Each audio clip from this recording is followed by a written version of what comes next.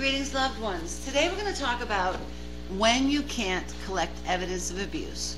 Help us get these messages out. Please subscribe to our channel. Follow us on Facebook, Instagram, and Twitter. Hit the like button. Hit the notification bell. Hit the share button and share these messages with others, because you never know. Just by doing so, you could save a life. So what do you do when you can't collect evidence of abuse?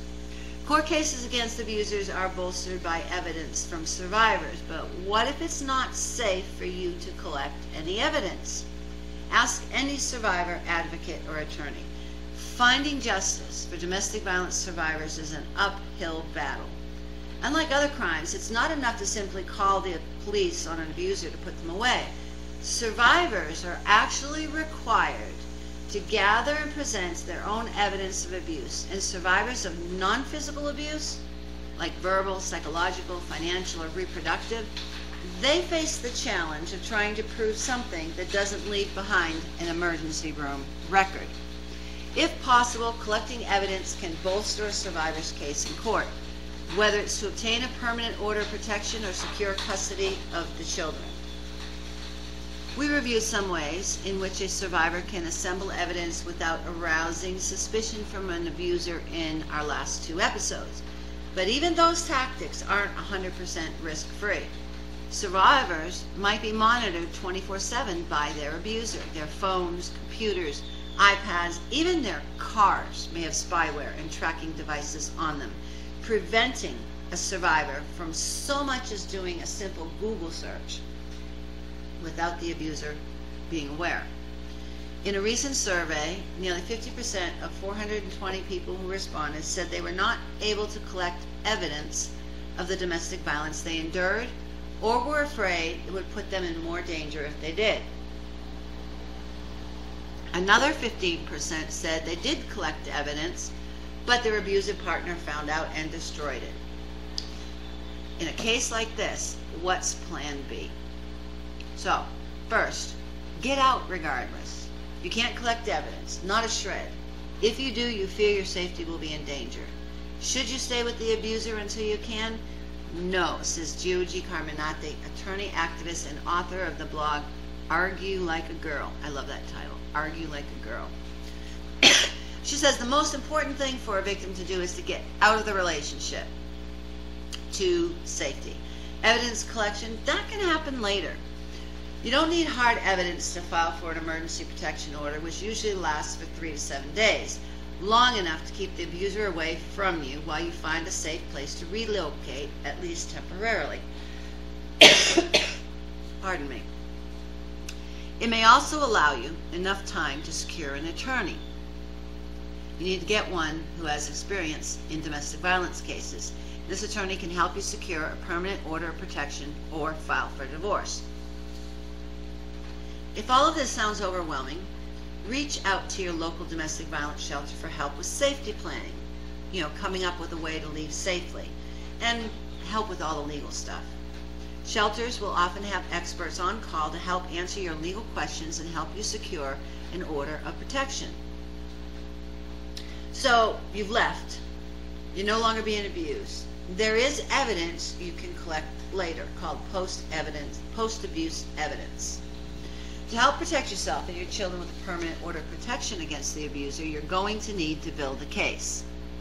But now that you're hopefully in a safe place like a shelter or a friend's house that the abuser doesn't know the location of, think of those ways to get evidence after the fact.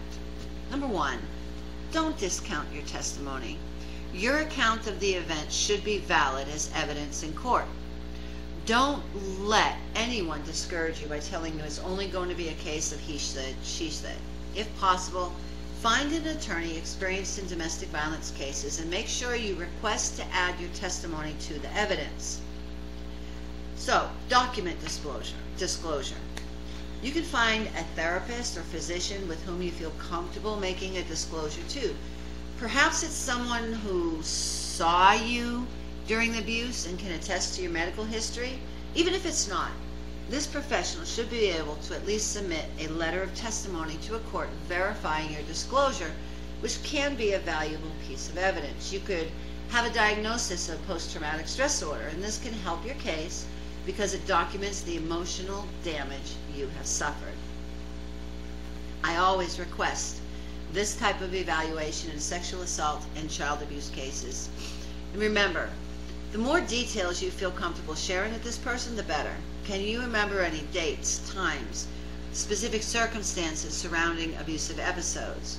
What after effects, physical or mental, occurred as a result? Are you in fear for your safety or your children's safety at the current time? The other thing you can do is build a timeline. You can consider going to your local domestic violence nonprofit and meet with an advocate who can help you start to piece together a timeline of the abuse. Again, the more details you have, the more likely a judge will be able to understand the severity of the abuse you endured. If it's hard to remember because, our brains can sometimes block out or fragment memories of trauma, try asking friends and relatives what they remember. Think back to holidays, birthdays, anniversaries. Did these dates set off the abuser? Is the abuser still threatening you today, either in person or through text messages or social media? All of this is evidence. The next thing you can do is you can find witnesses. Having people being willing to take the stand on behalf of a victim is important.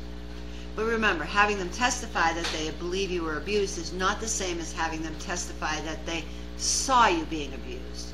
Did they witness the abuser threatening you, physically harming you, controlling you, or abusing the children or pets?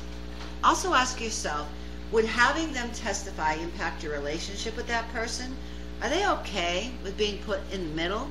These are important things to consider. Even if you could not gather evidence before you left because it was too dangerous, you can collect and put together evidence after you leave, especially if he continues to harass or threaten you. Remember, at this point, the power is in your hands. The power of your testimony and evidence can assure your safety in a life free of violence. Don't listen to threats, and compile as much evidence that you can to make your case strong. With 1 in 3 women experiencing domestic violence worldwide and 15 million children witnessing the violence, the question is not if you will encounter a victim of violence. The question before God is, what will you do when you do encounter them? You could be the person who saves a life. You are called, we are all called to be champions for justice. Those who suffer violence, they need to know that those who love them and those who don't even know them will step out and reach out to them to give them the courage and the help they need to leave before it's too late. Help us get these messages out. That's what this is all about. Please subscribe to our channel. Follow us on Facebook, Instagram, and Twitter. Hit the like button. Hit the notification bell. Hit that share button and share these messages with others, because you never know, just by doing so, you could save a life. If you're a victim of violence, listen to me. You are valued. You are loved. You are intelligent, and you are beautiful. God does not want you to suffer violence. He wants you to live free from violence in peace and tranquility. You're not alone. There is a way out. It is not your fault. Abuse is not love. If you're a victim of violence, please reach out to somebody today. If you find yourself in a dangerous situation, call 911 for help. And if you know of a child suffering violence, tell the authorities. In our next episode, we're going to talk about how to face your abuser in court. Until then, God bless you.